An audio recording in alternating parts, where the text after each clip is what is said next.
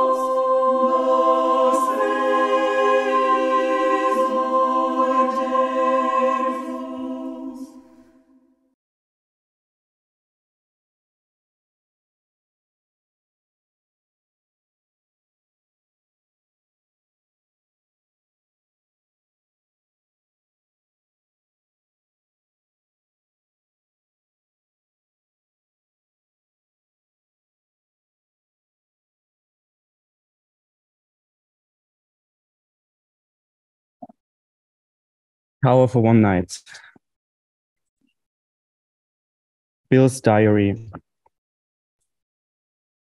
Istanbul, October 22.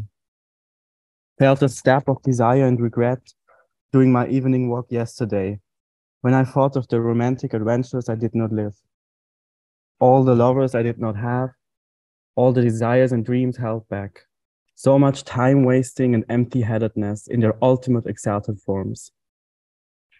Now that I'm thinking with age and sorrow how I regret not going out, not seeing so many great men and being seen by them. State of excitement in the afternoon. I sat on the balcony and watched the swimmers. They looked like Apollo, Mars, Jupiter, Adonis, Hercules, Narcissus, etc. I saw the structure of bones, the origins of muscles in so many different natural and noble positions and poses. Then I began with the preparations for the night. Many are invited. They will fall in love at the tower. Everything will be set for them to take hands, curtsy, and kiss. No more tears, except for those new, unforeseeable costs to stream by joy. I will be there in the crowd, and I leave the city for good the day after.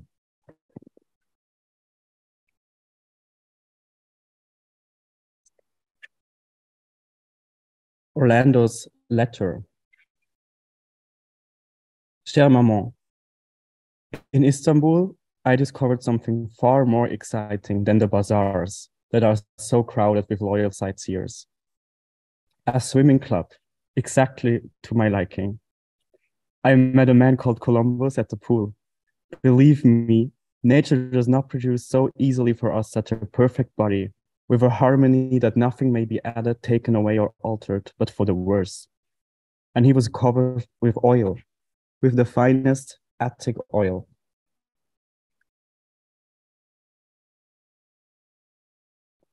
I could not get my eyes off him. I was just staring the whole time, like a person who after admiring the splendid portal of the temple is led up to the highest part of it, where its vault, which he cannot survey completely, astonished him anew. And he returned my gaze. Mother, I was shaking all over and slipped on the marble floor.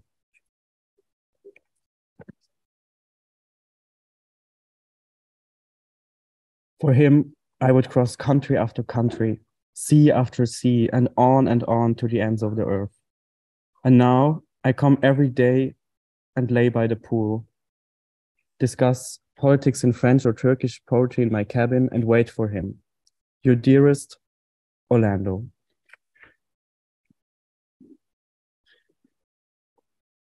Intercolumnium of flirts.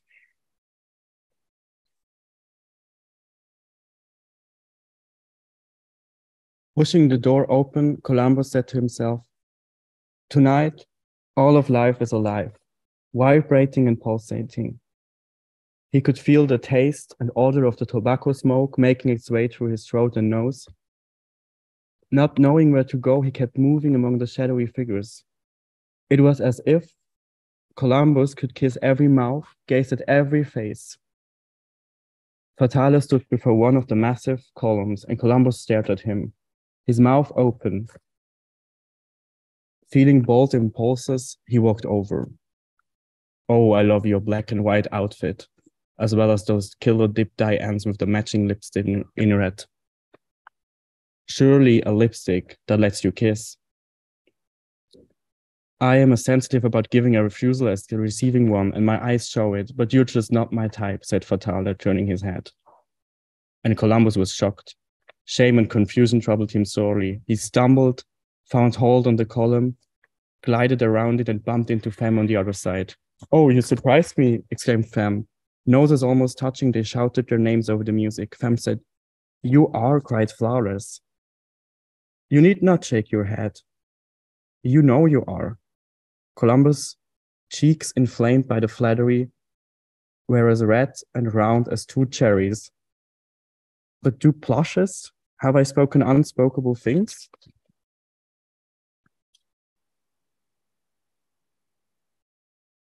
Orlando, black lipstick and red eyeshadow, his crop top, soaked in sweat, looked up at Bill.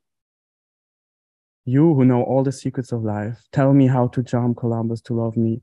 I want to make Romeo jealous. I want the dead lovers of the world to hear our laughter and grow sad. I want the breath of our passion to stir the dust into consciousness, to wake their ashes into pain. Bill said, the most spectacular conquests are bathed only in sweat, tears, and blood, before disappearing into the crowd.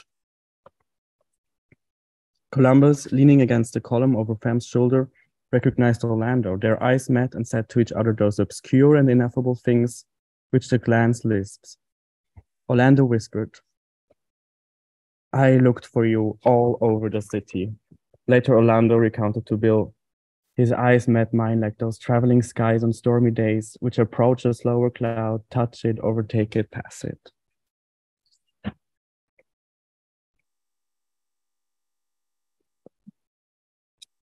Lovers spit stare.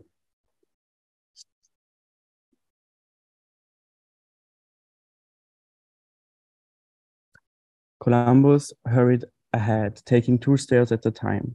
They faced each other silently in front of the niche.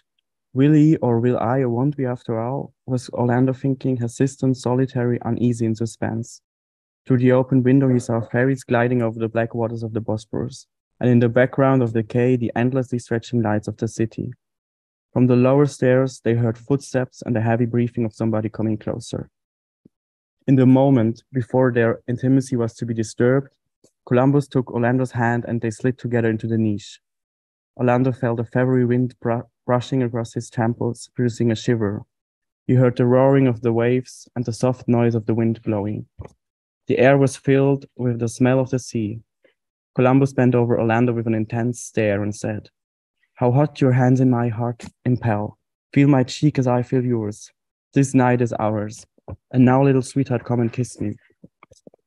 They stood there, lip against lip, tongue against palate, teeth touching teeth, closed eyelids, a hand clenched into a fist, fingers pressed against each other, the back of one thigh crossed over the front of the other, and one foot resting on the other, until the kiss came to a lingering and breathless end.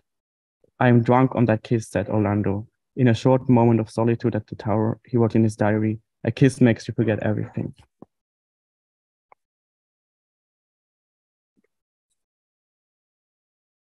Feast for the eye.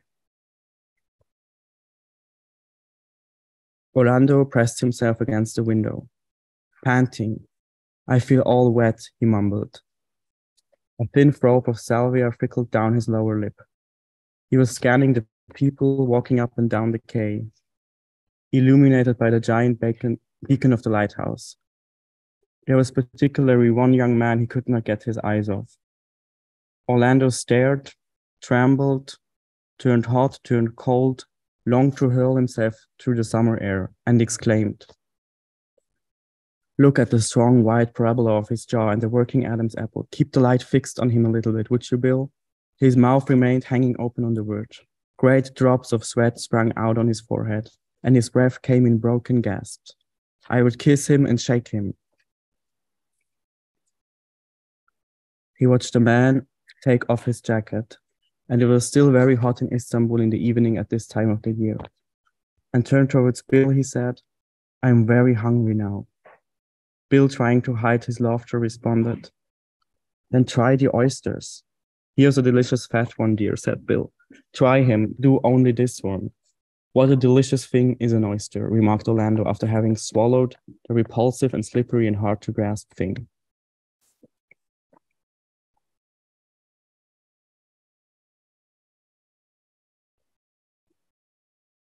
Sweet hide and seek.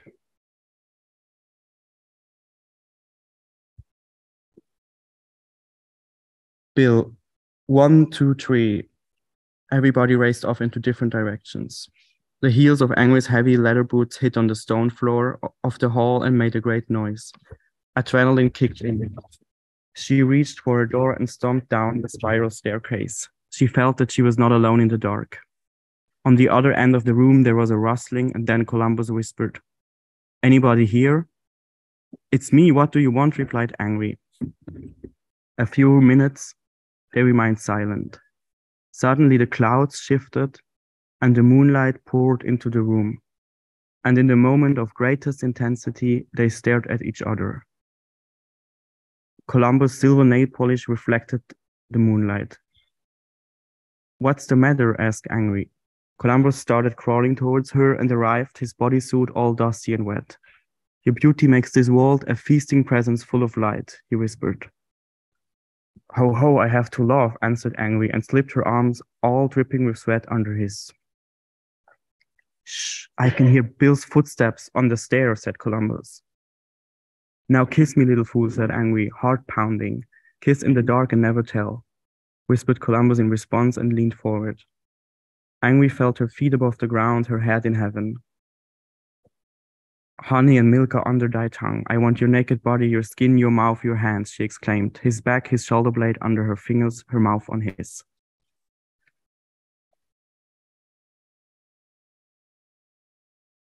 And Balcony of Romeo. Orlando and Columbus overlooked the swimming pool. The aroma of roasted coffee and freshly baked bread made their muscles and skin quiver with delight.